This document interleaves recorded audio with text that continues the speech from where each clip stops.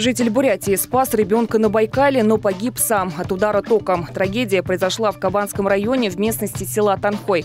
Люди купались вблизи насосной станции. 15-летняя девочка почувствовала в воде электрические разряды. Ей на помощь ринулся мужчина и помог выбраться на берег, но сам, к сожалению, выйти не смог. Он скончался на месте. Ему было 37 лет. Подростка в тяжелом состоянии доставили в детскую республиканскую больницу. Кто ответственный за насосную станцию и какое будет наказание, разбирается Следственный комитет.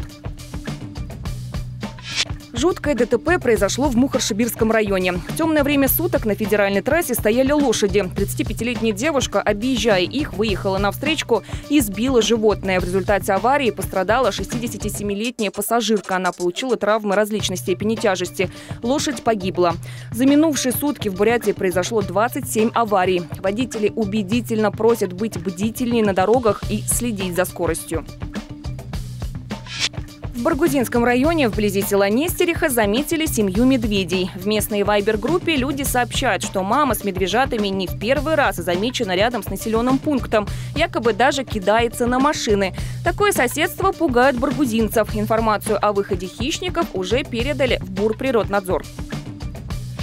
Клещи атакуют жителей Бурятии. Уже более 3000 покусанных. Только за неделю прибавилось 100 обращений. В этом году зарегистрированы тяжелые формы протекания вирусного энцефалита. Им заболели 11 человек. По данным Роспотребнадзора, июль – время регистрации наибольшего числа атакованных жителей Бурятии.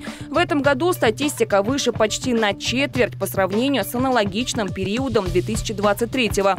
Специалисты призывают прививаться в качестве профилактики, а на природе использовать репелленты, то есть спреи, которые будут отталкивать кровопийцев.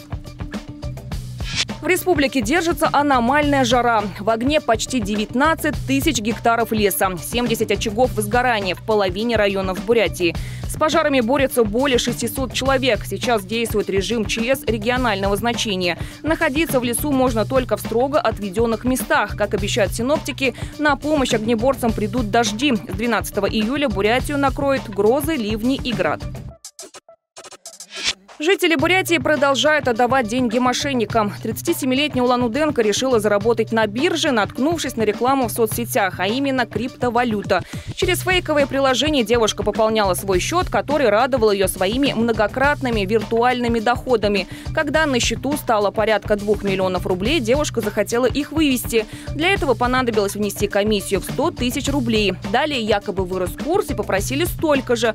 А после все новые и новые причины. Девушка поняла, что связалась с аферистами. Итого она потеряла около 700 тысяч вложенных средств. По аналогичной схеме денег лишился 58-летний улан-удэнец. Тоже хотел разбогатеть на инвестициях, но пополнил карманы мошенников на 1,5 миллиона рублей.